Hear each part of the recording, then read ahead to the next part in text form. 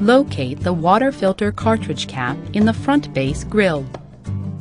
Remove the filter by rotating the cap counterclockwise so the handle is in a vertical position.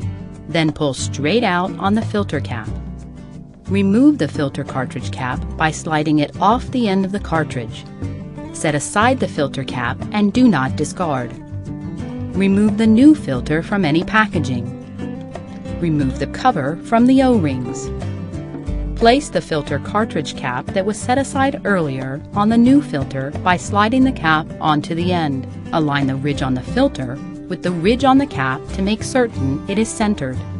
Hold the assembled cap and filter unit with the handle in the vertical position and push the new filter cartridge into the opening of the base grill until it stops. Rotate the cartridge cap clockwise to a horizontal position.